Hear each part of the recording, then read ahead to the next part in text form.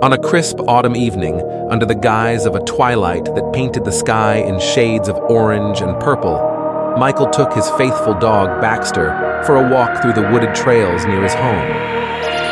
It was during these aimless wanderings that Michael stumbled upon it, an abandoned camper, its once vibrant colors faded to a dull, lifeless gray, enveloped by the encroaching arms of nature.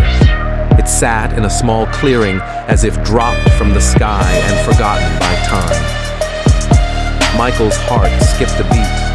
His mind raced with thoughts of what might reside inside. Was it merely abandoned, a relic of a bygone adventure, or did something more sinister lay in wait? Baxter, sensing his hesitation, whined softly, his ears pinned back. Reaching out a trembling hand, Michael pushed the door fully open. A musty smell wafted out, the smell of decay and neglect. He stepped inside, his eyes taking a moment to adjust to the dim light that filtered through the dirty windows. The interior was a time capsule of sorts, with belongings strewn about as if the occupants had left in a hurry. Cups on a table, a faded magazine open to a long-forgotten article, a child's toy lying on the floor. Then a sudden movement, a shadow darting across the corner of his eye. Michael froze, his breath catching in his throat. He was not alone. Panic surged within him, urging him to flee, but his feet remained rooted to the spot. In that moment of terror, Michael realized the camper was not merely abandoned.